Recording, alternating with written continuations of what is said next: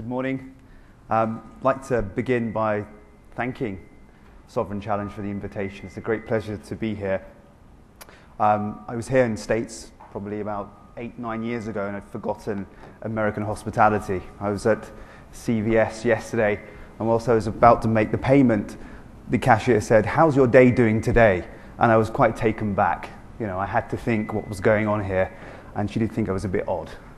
But great to be in the States again. So just to let you know, I work at the Quilliam Foundation. It's the world's first counter-extremism think tank. My role there is a head of outreach and a senior researcher. And some further background, for those that are unaware, I was in my I developed a keen interest. We're having some technical difficulties. 1 second. It happens on the BBC as well, so not to worry. Perhaps I speak into this. So, developed a keen interest when I was 19, wanted to find out about the Islamic faith in more detail, felt that I couldn't sort of get the answers that I was looking for in my local mosque and the elders. So I was almost in kind of limbo. On one occasion, I came out the mosque on a Friday prayer, and there was a young man distributing leaflets. And the leaflet said that it was an obligation for all Muslims to vote for the Islamic State, and if I recall correctly, that voting for democracy was a major sin. Now, at that point, I'd never heard the term caliphate or khilafah. So this was quite an intriguing term and an intriguing moment. As I started talking to this individual, I found myself being completely captivated by what he was saying. He was speaking to me in a language that I could understand, that I could relate to. He was reading verses within the Quran and applying them to geopolitics. And what happened was that Islam, which was up until that point was this kind of dry, abstract thing, became alive right in front of me. And months later, engaging with such individuals, which I then encountered in university, I became sympathetic to their ideas, and then eventually they won me over, and I joined the Islamic organization known as Al-Muhajirun, which is now a prescribed organization, which is also referred to as ISIS UK, and has been linked to 70 cases of terrorists that were trying to actually commit some kind of act. So 70 individuals were actually linked to this organization in one manner or form.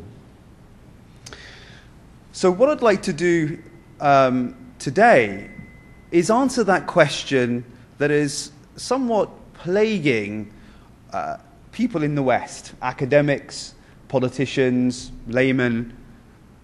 How is it that someone born and bred in the West, educated, can be transformed into an extremist, and into an extremist that is anti-West, to the extent that they feel the need to commit some kind of terrorist attack, killing innocent people?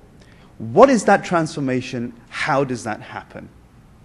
When the Paris attacks happened, and a Syrian passport was found next to one of the suicide bombers, there was almost this type of relief, a sigh of relief, because within that discovery of the passport was an explanation that we're all comfortable with, that such acts, such forms of extremism, terrorism, come from far away. These are foreign elements.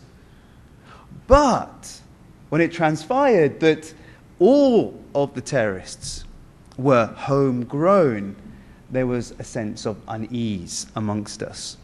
So it is this question that is plaguing all of us. How does this happen? Why does this happen? And what I want to do is draw upon my own experiences, being a member of Al-Muhajirun for 8+ years. I want to draw upon my experiences and explain to you why I think this happens and how we need to counter it. I want to cast our minds back to the horrific day of 9/11. I woke up that morning, switched on the TV, and saw the first tower being hit. Completely captivated by those images, like all of us on that day. Then when the second tower was hit, I felt a moment of elation, joy. The chickens had come home to roost. I phoned up one of my co-members of the organization, Al-Muhajirun. I said, are you watching TV? Are you watching the news now? America has been hit. He said, yes, I'm coming to you now. He drove down. Whilst I was waiting, I called up Omar Bakri Muhammad, who was the head of Al-Muhajirun. He arrived. My friend arrived. We got into the car. Incidentally, this friend of mine is actually now doing time in the UK prison for terrorism charges. We got into a car. We drove down to a sort of congested high street, and we were jeering and celebrating that America had been hit. And we would stop strangers on the street and announce almost of a kind of a victory for Islam. And that's what happened on that day. 2 years later, I was at one of my, what we called dawah stalls, proselytizing the extremist narrative in one of these local towns. And another member of Al-Muhajirun, another senior member, brought over a poster, a large A0 poster, glorifying the 19 hijackers. And it was entitled The Magnificent 19. When I saw that poster, I felt uncomfortable. A crowd started to emerge. Chaos, almost chaos, was happening at that moment. People were angry, agitated by this poster. There were conversations happening. A lady approached us, and she looked very distraught, almost about to cry. And she turned to us and said, my brother was in one of those twin towers. My brother actually died on that day. Now, this had a resounding effect on me. I looked to the senior member, to look at his face, to see some kind of remorse, and there was nothing. Almost a smirk. And from that day on, I said I could not continue. And incidentally, not short after that, I left the organization. So the question is, how did joy and elation of America being hit? Now, remember, at no point did I even question what was happening. At no point did I have any remorse on watching that day of the people that were jumping out of those windows to avoid being burnt alive. At no point did I have any kind of sympathy. Who were innocent people that went to work that day, simply went to work to earn a living. At no point did I have any kind of emotion. 2 years later, such an emotion that gave me the motivation to leave the organization. So the question is, how is it that where I have joy in one instance and in the other is disgust and horror? How did that happen? And what I want to do today, if I may, is go through some ideas which I think contributed to that. Ideas that contributed me, someone who was a normal young man, who became an extremist, and then incidentally found a way of getting out of that mindset and that organization.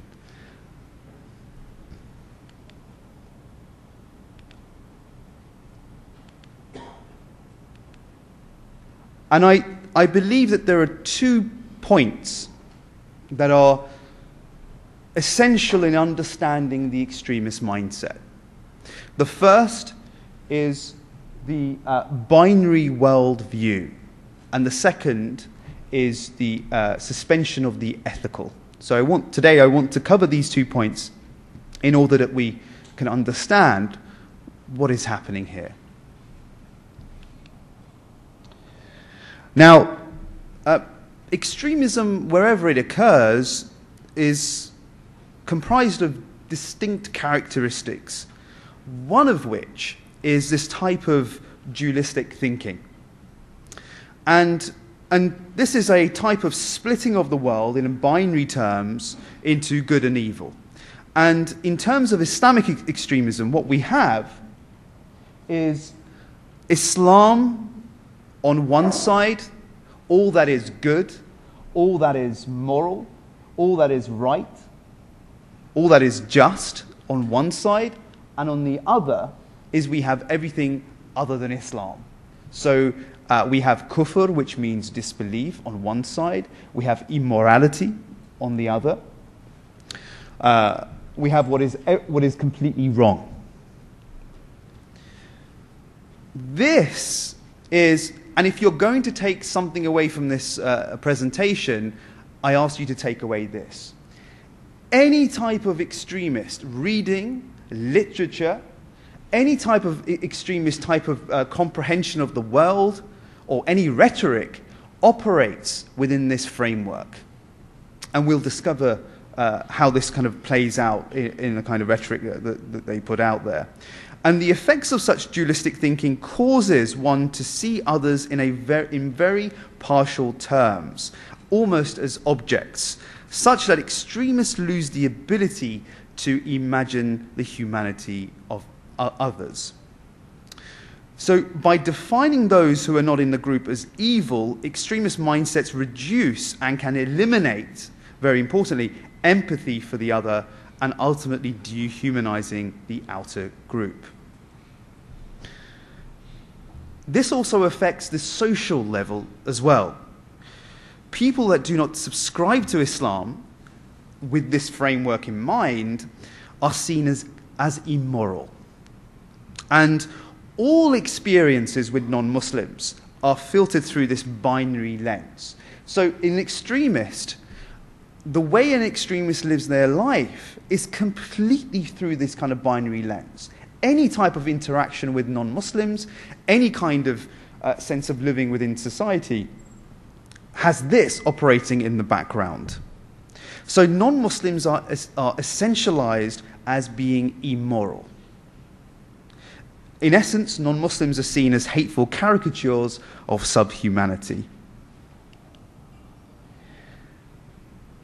Eradicating, so seeing the world in these kind of stark binary outlooks,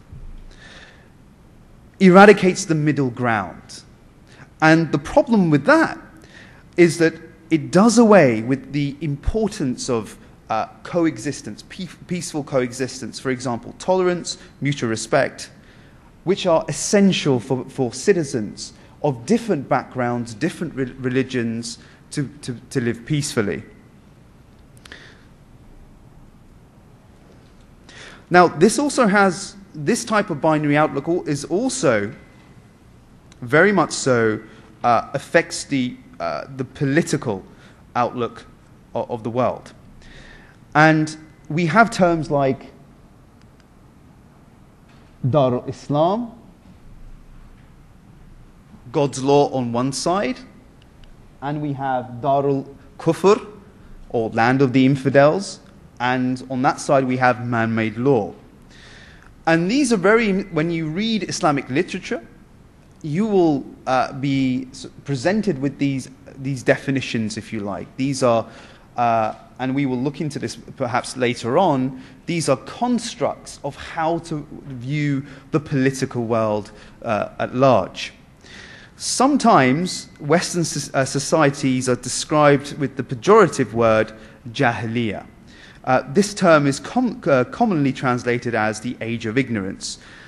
In classical Islam, the term denotes a pre-Islamic situation of Arabia categorized by the pagan ignorance of God's word.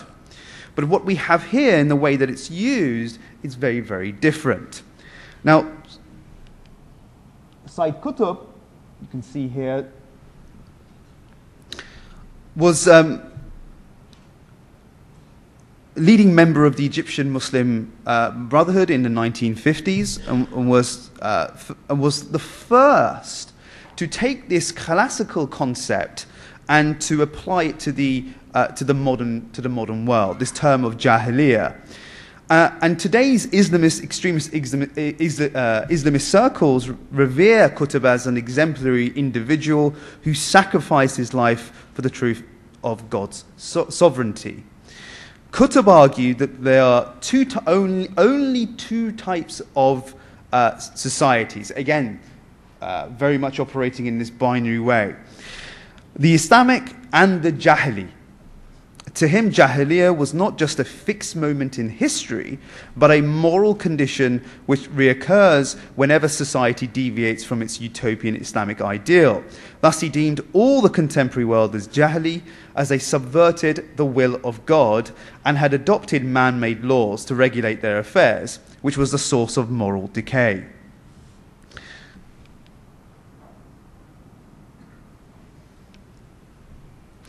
And today, as he says in a quote, he says, today too we are surrounded by Jahiliyyah. Its nature is the same as during the first period of Islam, and it is perhaps more deeply entrenched. Our whole environment, people's beliefs and ideas, habits and art, rules and laws is Jahiliyyah. And that's an extract from the Milestones. Today's Islamists echo the very same rhetoric, similar in vein, dichotomous and hostile view of the world is rife. Here is the banner of Hizb ut-Tahrir. Hizb ut-Tahrir was established in 1953 by a Palestinian who was a judge, if I'm not mistaken, by the name of Deen Nabani. And Hizb ut-Tahrir is a radical international political organization that describes its ideology as Islam, and it seeks to re-establish the Islamic State. Now, since Hizb ut-Tahrir ever since its inception, it has spread to over 50 countries and has grown to a membership estimated between tens and thousands to estimated to up to 1 million. And it has a very active presence within the West. My organization that I was part of, Al-Muhajirun, was actually a splinter organization of Hizb ut-Tahrir. Now, the very same kind of reasoning and the very same type of outlook of the world has permeated the Islamist Hizb ut-Tahrir reading. Hands aware of Hizb ut-Tahrir's existence in your own background, your own country? Any hands? Okay, just one. And I take it that you're from around the world here? Right. Well, that's worrying that you don't know about this organization, because I can think of many countries that they're in causing havoc at the grassroots level. And this is part of the work that we do at the Qulian Foundation. Is sometimes we're kind of taken aback by how little people know about these organizations. And I don't want to put this lightly, what these organizations do is provide the intellectual framework that gives gravity to organizations like ISIS. Now, Hizb ut-Tahrir will condemn ISIS. They will say they're an abhorrent organization. They don't represent Islam. However, they hold onto the same theological principles that give rise to ISIS. To give you an example, there is a someone by the name of Haytham al-Haddad, referred to as Sheikh Haytham al-Haddad by his followers. I won't be using that term. He is considered a hate preacher by some. Comes from a very sort of Salafist, Wahhabist, trained in Wahhabism teaching. And he put out a video very recently condemning ISIS, attacking ISIS, for killing apostates. The video was about an hour long. The conclusion of his video was ISIS were barbaric and wrong because they were killing apostates in the wrong way. So my point here is that these individuals, these extremists, they are bound by certain outlooks and theology that give rise and gravitas to these organizations. So please be aware of these organizations. They are causing immense amounts of havoc in the West. To give you an example, in 1996, Hizb ut-Tahrir declared an intellectual, moral, political battlefield between their Islamist ideology and the West. They say, "Dear Muslims, you must wake up and realize the reality behind what the infidels and their followers are plotting. You are today called upon to defend your creed, your ideology. It is time to distinguish the truth from falsehood, as clear and distinct as life is from death. On one side, the side of falsehood, are America, the infidel West, and your rulers and their supporters, allured by capitalism and seduced by its way of life. Today, together with those who call for democracy, pluralism, human rights, free market policy. And on the other side, the side of truth, are those carriers of the Islamic call. From among the Muslim people who adhere to their ideology, it is indeed a decisive battle in which their destiny is determined. There is no room for neutrality in this decisive battle. With friends like those, who needs enemies?" Here's another quote. In another publication, they write, "Thus, it is truly considered a violent intellectual struggle. This clash is so clear that it requires no evidence. For we are living in a daily, no matter how much some intellectuals and the capitalists are influencing them attempt to hide it." This is in a publication entitled "The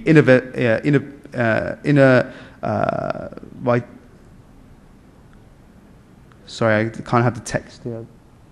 Anyway, The Clash of Civilizations. Sorry, misprinting here.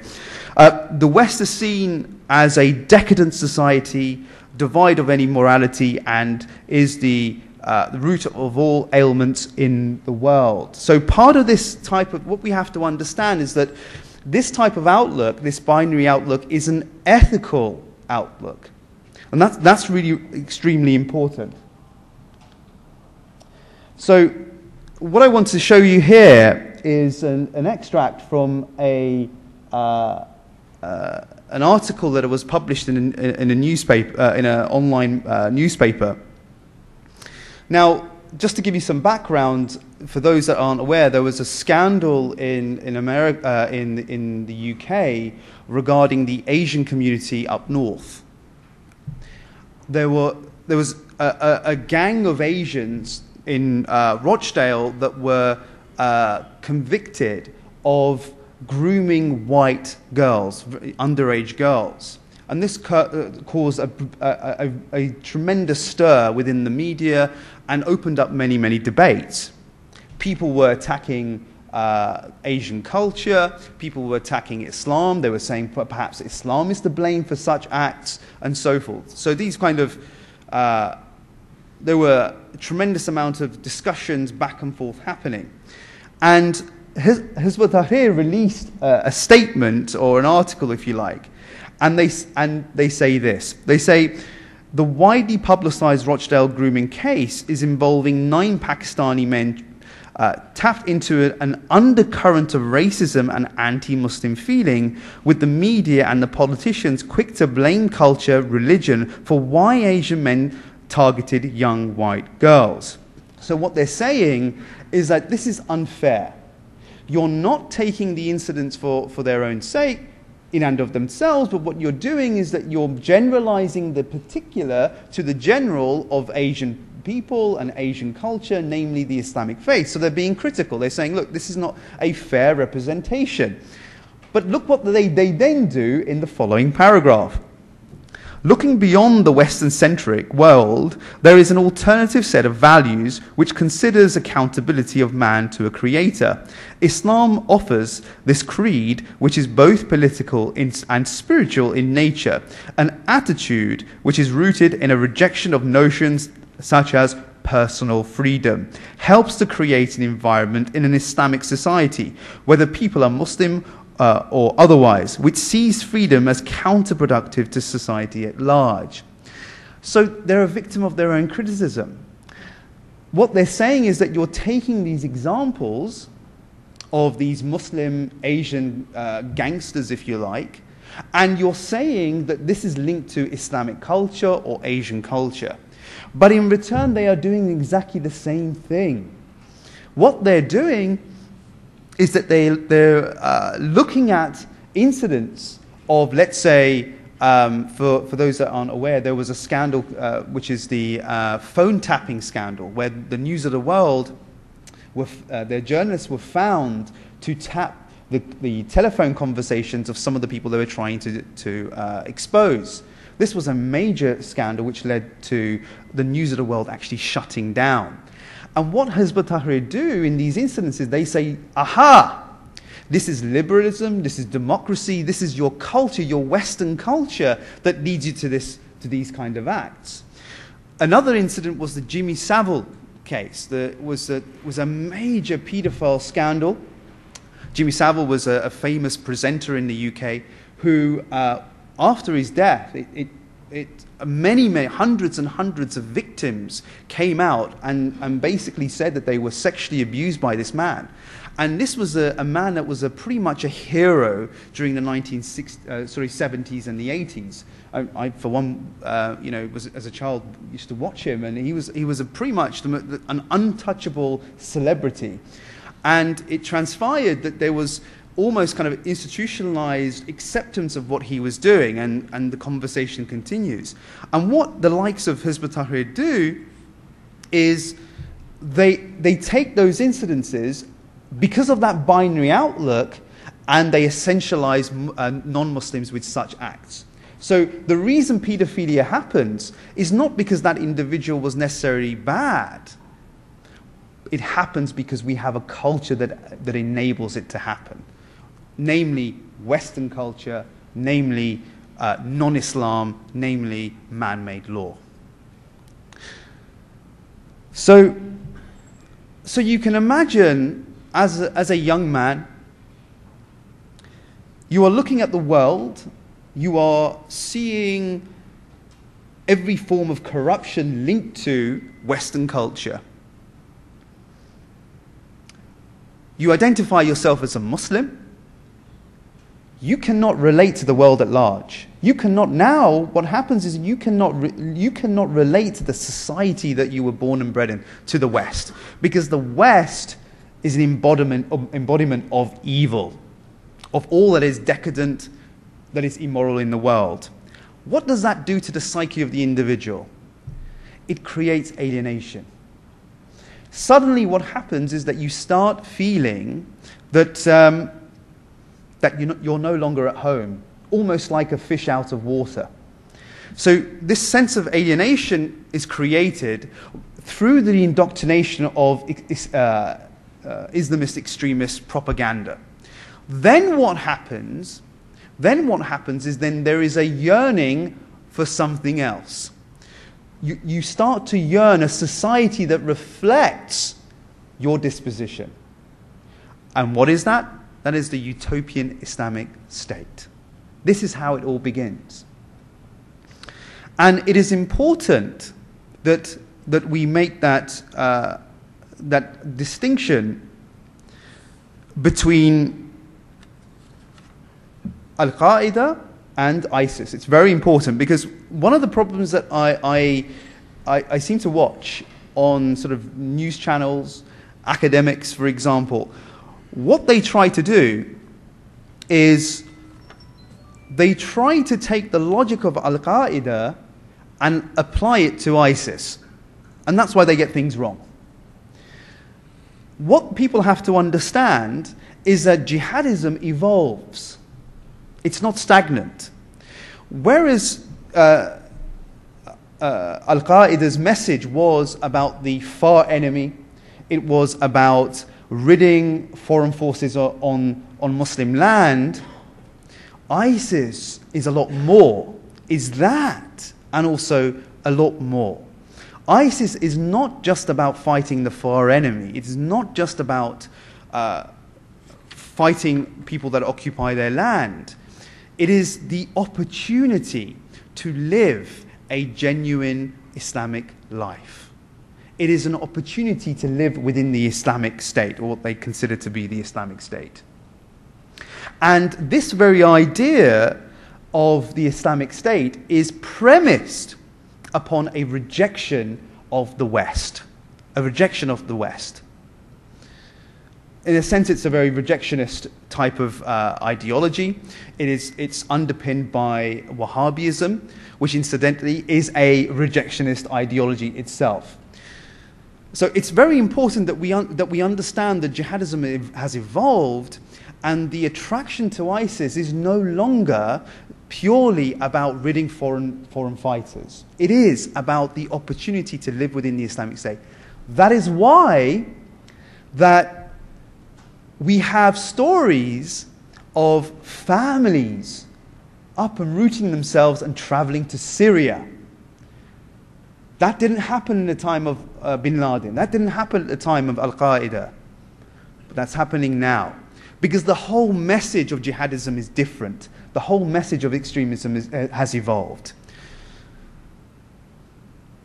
Now, so now let's come back to, imagine being a Muslim living in the West who is being given this indoctrination of what Islam is, how the West is, that the West is antithetical to Islam. It is, you have this type of hostile narrative of the world, and that the West is ultimately the embodiment of all that is immoral and all that is wrong in the world. That has a profound effect on you, on me, on individuals that were parcel of that indoctrination. Now, I want to show you a video to give you some background. There are 3 people in this video, and all of them are members of Al-Muhajirun. The chap in the middle is a convert to Islam. And what I want you to do is listen very carefully to his explanation why he converted to Islam. And look at how it is premised on a rejectionist type of worldview. So let's play that now. Oh. Okay, got it. Alhamdulillah, I've been Muslim for 9 years now.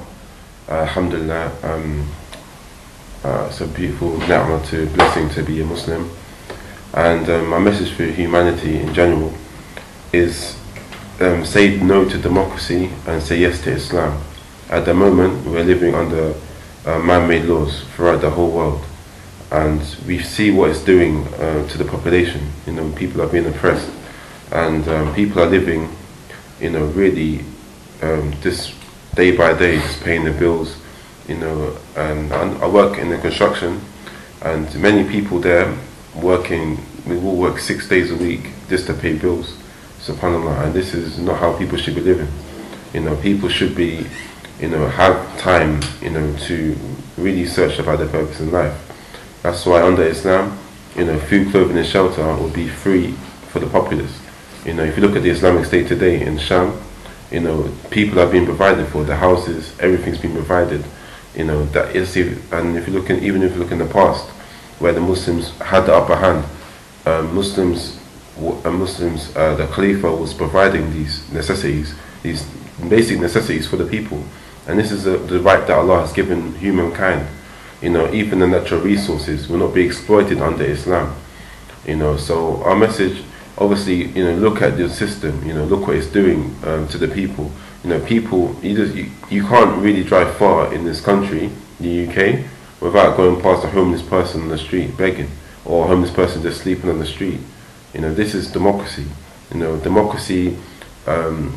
Even this recent cases that are coming in the news about women who have been raped, and the police don't do nothing about it. In some cases they stand by and they know about the rape that's going on. This is the situation in this country. Even if you look at the MPs, how they're and the paedophile rings they're having. This is the people that are ruling your affairs. So this is our message. Wake up and realize that there is a solution. You don't have to keep voting. You don't have to keep in this if you're that matrix. You can come out of this madness and think why am I here?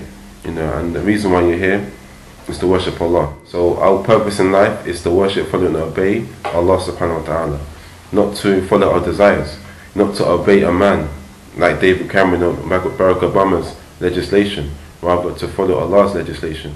Allah subhanahu wa ta'ala says in the Quran, "Idil hukmu illa lillah," that the judgment is only for Allah. So this is the situation, return to Allah. That's my message, inshallah. So you see, he starts to talk about God, then he talks about how corrupt the West is, and then he talks about establishing an Islamic state. Now, he spoke about again, there's another scandal happening.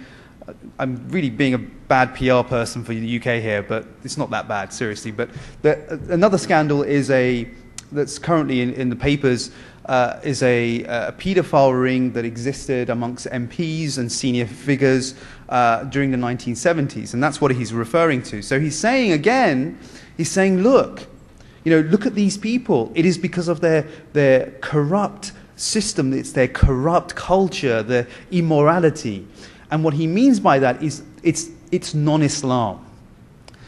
Now, but the question is this. It is the same society that is also exposing those very same people. It is the same society that has a legal system that will imprison those individuals. Now, for us, that's obvious, and what he's saying is completely bizarre and absurd. But we're not working with the binary outlook. His complete observation of the world is filtered through those binary worldviews. Hence, that's why he sees what he sees. The reason that he omits those other factors, which are vital in making sense of what's happening in the world, because it doesn't fit with his binary outlook, the good and evil, Islam and non-Islam. And for us, we may be thinking that this is completely absurd and he must be mad. That is a mistake. What we have to understand is that individuals like this, individuals that commit acts of terror, that blow themselves up, they are not insane people. They are perfectly rational. And that is something that we must understand and appreciate. These people are working within a framework which justifies their actions. The challenge for us is to understand that it is rational, because if we don't, then we will never be able to defeat it or limit its grasp on young minds. So we see there an example of what that kind of indoctrination does to an individual. Now, when I look at that and I hear that, I have two emotions. One is of humor. I find it funny. But the other one is regret, because I used to say the same things when I was a young man. And it's perfect. And what we have to understand is that these people go to university. These are educated. Maybe not the one on the left, who his videos are quite out there. But what we have to understand is that these are sane, functioning, normal functioning people, and that their actions, according to their worldview, is very, very much rational. So that's very important to understand. And what's interesting is this kind of binary outlook is in the was a statement released by ISIS, interestingly. And it says, and this is entitled "Eliminating the Grey Zone." And look what it says. The Muslims in the West will quickly find themselves between one or two choices. They either apostatize and adopt the kufr infidel religion propagated by Bush, Obama, Blair, Cameron, Sarkozy, Hollande, in the name of Islam, so as to live amongst the kuffar, the infidels, without hardship. Or they will perform hijrah, emigrate to the Islamic State, and thereby escape persecution from the Crusader government and citizens. And that was an article in the Nabok magazine. So again, ISIS again, we see that type of binary outlook within ISIS's literature, which is not surprising. So with all those kind of factors in play, what we have to understand is that, like any type of extremism, Islamic extremism is no different in the sense that it has this characteristic. If we look at neo-Nazis, for example, they also have this type of outlook of the world. And what is important is that when you have a binary outlook, when you eradicate the middle ground, when you essentialize non-Muslims, then it becomes possible to rationalize committing violence against them. Because when you're at that level, you have dehumanized those individuals, and you have lack of empathy whatsoever. And I've got a video clip from the film American History X. This is played by anyone seen this film? Great, excellent. Edward Norton plays a young man called Danny Vineyard, and he becomes attracted to a neo-Nazi organization, white supremacist organization. And I remember watching this film, and it really resonated with me because I saw parallels with the way that I used to look at the world. The way that he looks at the world, black and white, the way that he has no sympathy for anyone that is non-white, I had the same kind of sentiments towards non-Muslims, who I saw them as infidels and kafir. So I've taken this clip. They're at the dinner table, and they're talking about the Rodney King riots.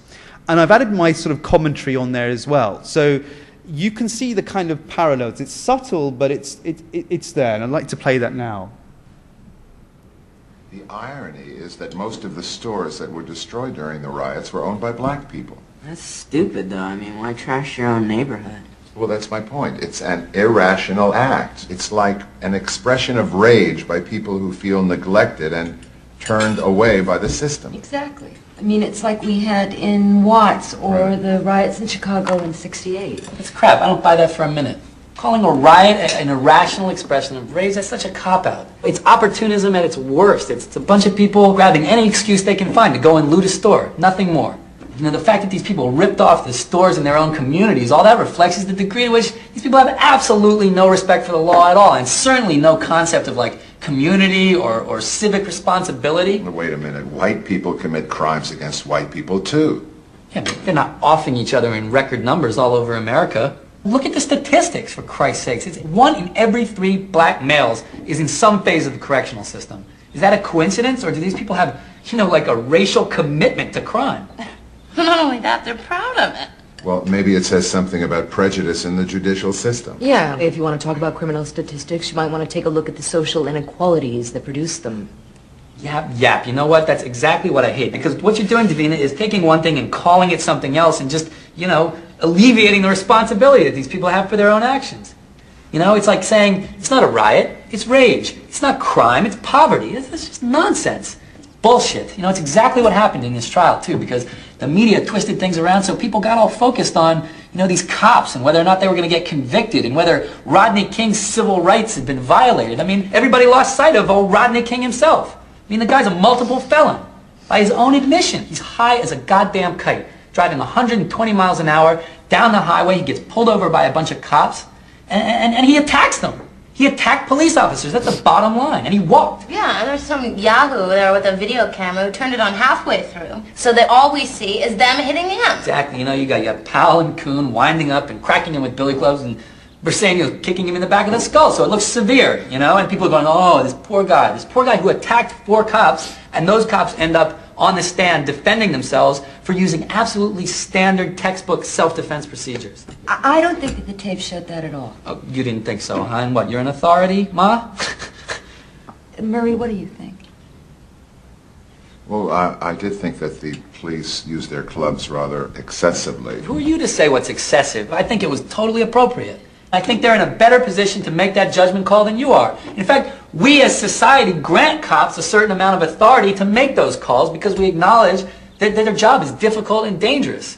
You know, unfortunately, very few people respect that. What is your point, Derek? All right, think about this. Think about this. If Danny had been walking across the street that night and Rodney King had plowed into him... Can we just drop this Rodney King thing? Mm-hmm.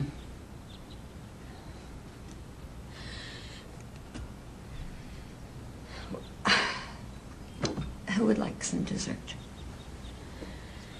We're having a discussion. We're having a nice discussion, right?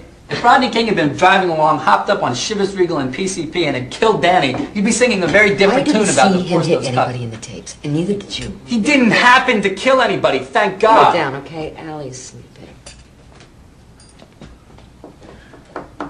If he had, though, I mean, come on, think about it. If that fucking monkey had run some kid over, everybody would have a very different opinion of this whole matter.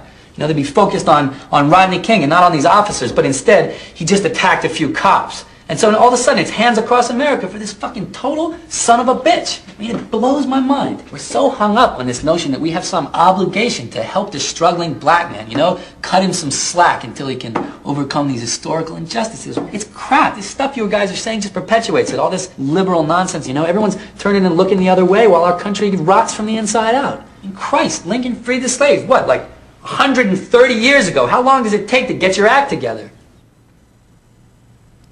Yeah, so we can see the kind of subtle similarities and the type of narrative that's out there. So for this sort of understanding is that having a binary outlook is pretty much axiomatic to the extremist Islamist type of reading. And what that does, that creates a kind of hostile outlook of the world, which perpetuates this kind of us against them kind of narrative. And what that does psychologically, it means that that individual almost has or does have a kind of siege mentality. And with that siege mentality, Muslims are or Muslim communities should never be criticized. All the fault is with the West.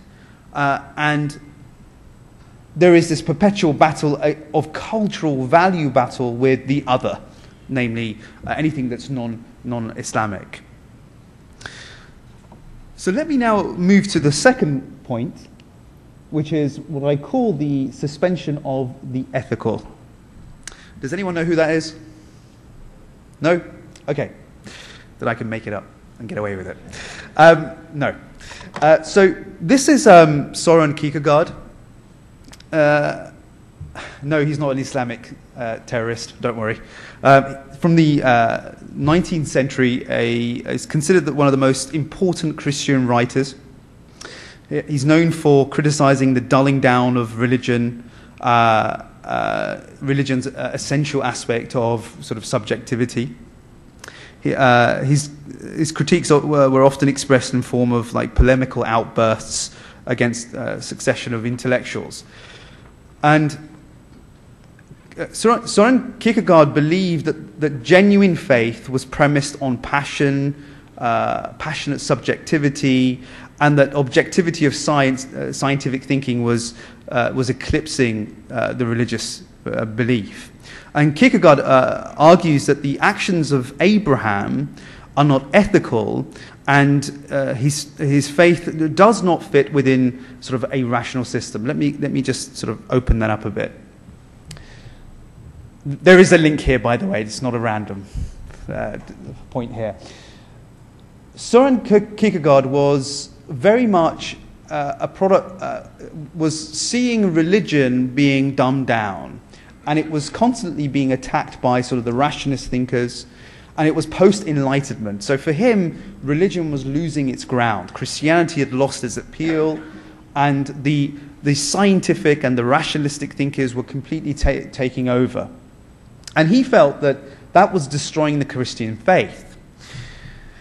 And he argued that religion and faith do not operate within the rational world or the scientific world, that it operates in a world that supersedes it at a higher realm.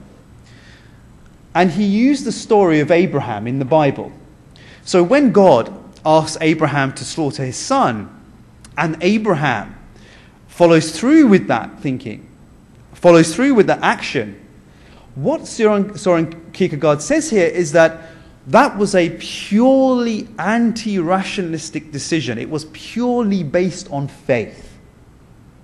We can't understand that. It does not work within our natural modern sensibilities. So what he says is, religious faith, God, the commands of God are with the suspension of the ethical. How is this linked to what I'm saying? Well, this type of sentiment that religion operates outside of reason and rationality, outside of ethics, has now completely hijacked the Islamic intellectual discourse. Currently now, in terms of the US, the Muslim communities within the West, they're not suffering with this as much as the British Islam, if you like. We are completely under siege with this type of thinking. That Islam is somehow nothing to do with reason. Islam has nothing to do with ethics. It operates in its own field. And currently now, there is a tension between two camps. We have the rationalistic Muslims, which I would consider myself of that camp, and the anti-rationalistic Muslims. And on that side, no surprise, we will have the kind of Wahhabist, kind of puritanical type of reading of Islam. And these individuals, unfortunately, have completely hijacked the voices of the Muslim community within the UK. And you will see this, if you look at the social media, if you look at debates, any discussions, any articles, that there is this constant tussle between the two. I was on a BBC program in February called The Big Questions, and it was entitled British Islam. And that is a brilliant example of what I'm talking about here. And I do ask you, please, if you have some time to actually watch that. It's very entertaining, as one of my friends here said it was. And why is this a concern? So now remember this. You've got that binary outlook. You completely dehumanize non-Muslims. You have a hostile outlook. Then it comes to, well, what do we do? If you do not operate within an ethical sphere, if you operate within what's this called, this kind of arbitrary kind of area, anything goes. Anything goes. Dostoevsky said, without God, everything goes. Torture is fine. Killing innocent people is fine. Everything goes. There's no God, all that's fine. I would add, if you believe in God, and you believe that God mandates irrationality, God does not operate within ethics, everything also goes as well. And there are many examples of this, how what I would consider to be puritanical Muslims who uphold things are morally, ethically indefensible, and yet feel that they're somehow serving God. For example, apostasy killing. The idea that you can kill someone for changing their mind. The idea that you can kill someone for having the choice to follow a religion of their choice. So a Muslim wants to leave Islam and follow any other religion, whatever it may be. The default position, the classical understanding, the majority position is that that person should be killed. What we have now is individuals that are mainstream Muslims. They're not ISIS supporters. They don't support terrorism. They don't support any of these acts. But they will support these noxious views. That is the biggest challenge that we have now. We have within the Muslim community, or communities, around the world, in varying degrees, a theological crisis. That is what's happening now. So couple that with the kind of worldview, couple that with a theological crisis that is antithetical to ethics, it's a dangerous cocktail. Dangerous cocktail.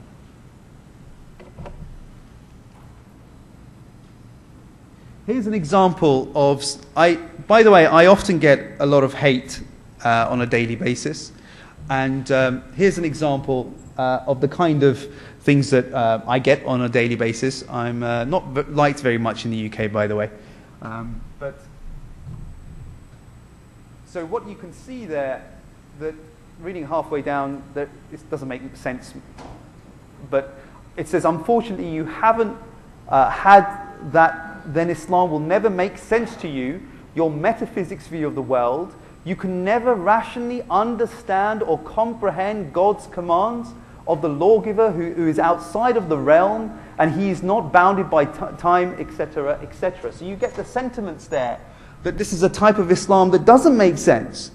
That doesn't make sense. I've been told that I need to wrap up, and what I will do now is I'll end here and hopefully answer some of your questions. Thank you for listening.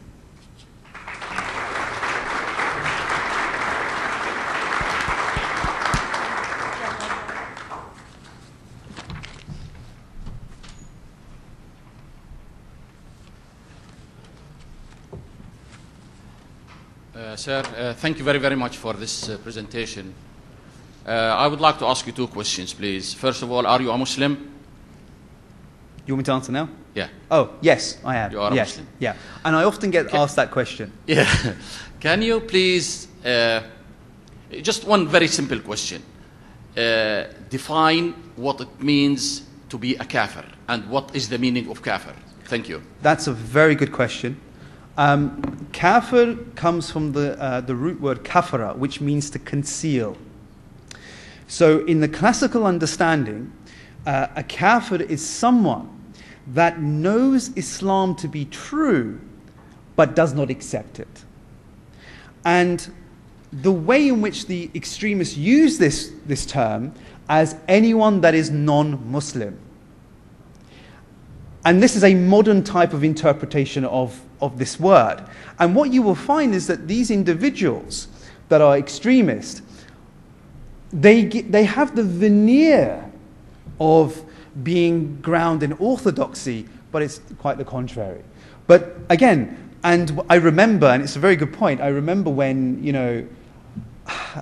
this is quite embarrassing to say this, but when I was in part of the Islamic organization, Al-Muhajirun, and I was with one of my the mentors, if you like, we got onto the tube, the train, the metro, and as we walked in there, he sniffed and he said, "It smells of dirty kafir." And at the time, it didn't bother me. It just did not bother me. I thought it was kind of funny at the time. But that is the type of indoctrination that you have. And I was someone that was born and bred in this country, or the UK, and lived with, I had non-Muslim friends, and suddenly I had this kind of peculiar view of them. But yeah, that's a very interesting point. Thank you. Thank you. Yes, sir. Yes, thank you. You devoted the bulk of your presentation to Hizb ut-Tahrir. Yes. Hizb ut-Tahrir is banned in all but 3 Arab countries. It's banned in Turkey, it's banned in Egypt, and it was established in 1953 after, a couple of decades after the fall of the Ottoman Empire, and they wanted to restore something like that. Yeah. And just so you know, they've called me a spy, a traitor, just because they saw a picture of me speaking at a think tank. Yes. So in the Muslim world, I lived there for 30 years. They're a laughing stock. Yes. No one takes them seriously, and Yeah.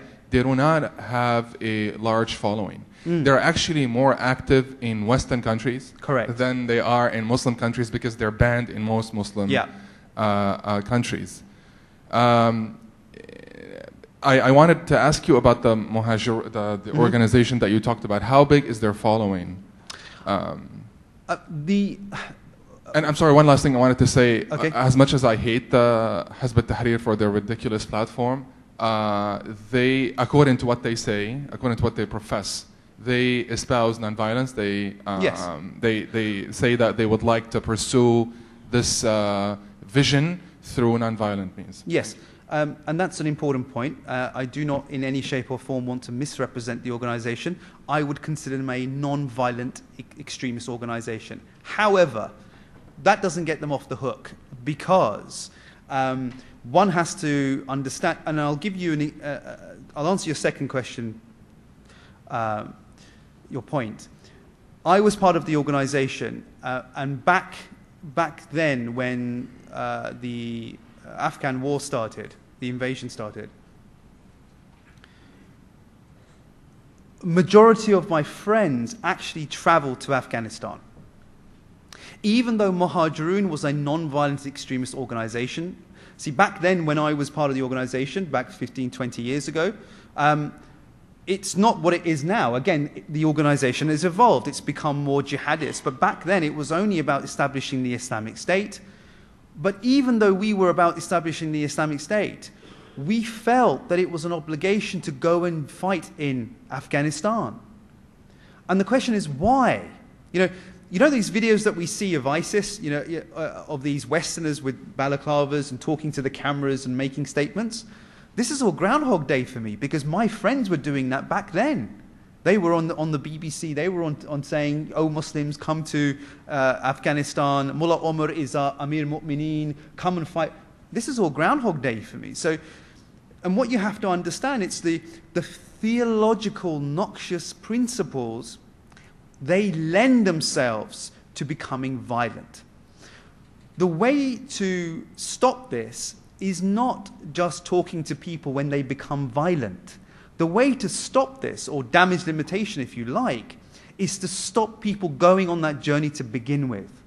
And why my story is important, or what we can learn from it in a humble way, is that when I was growing up, when I was having these ideas thrown at me and becoming seduced by them, if you like, there was no counter-narrative. There was no counter-narrative. And the reason that they are laughing stock in Muslim countries, because there is a counter-narrative. And I think that's an important point. Because I remember when I went, because ethnicity-wise, I'm Turkish, and my family come from a very Sufi tradition. And incidentally, I kind of rejected it.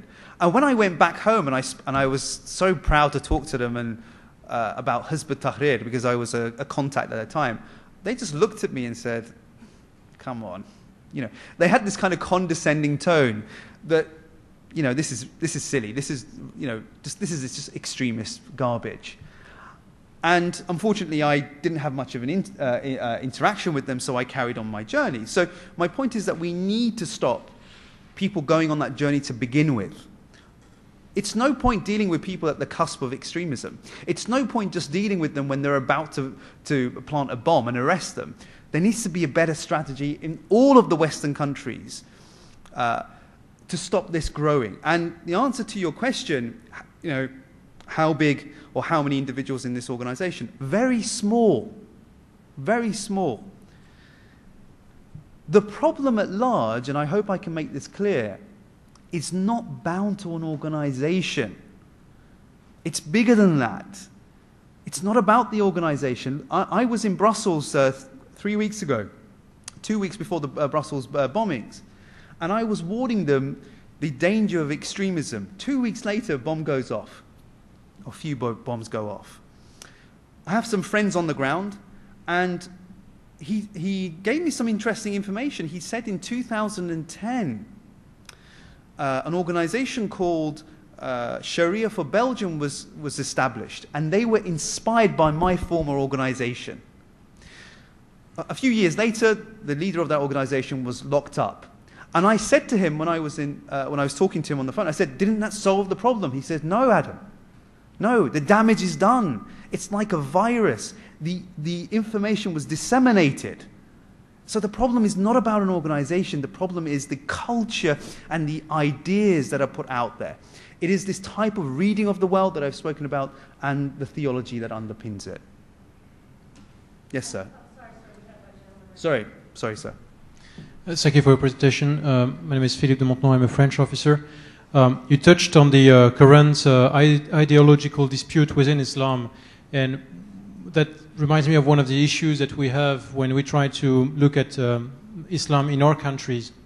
We hear Muslims saying Islam is A and B, and other Muslims would say Islam is C and D, and there is no official referee in country to say that what Islam is about.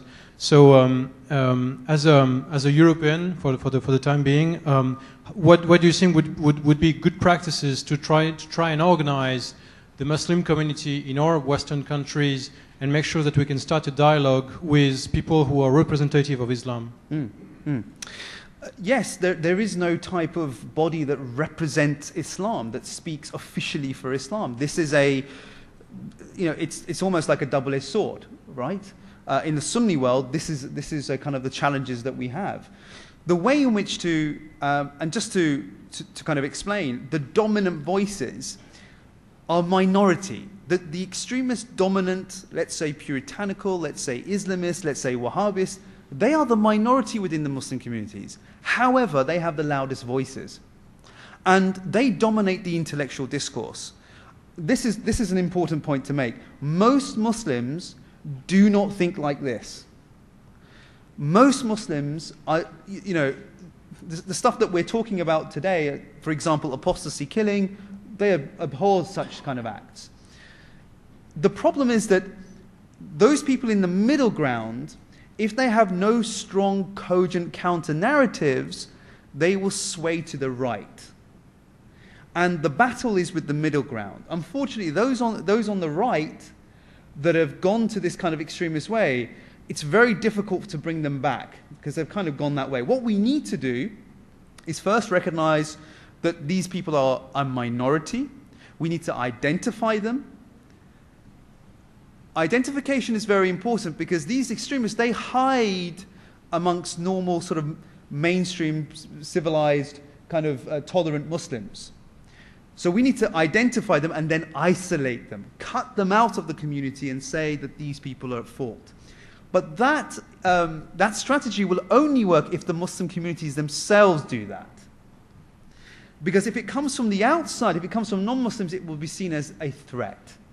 So it's a challenge. So we need to empower the voices that we do have and support them, and for them to provide that strong counter-narrative. So we need to identify these elements, isolate them from the community, and then provide a strong counter-narrative. That is the strategy in short. Thank you.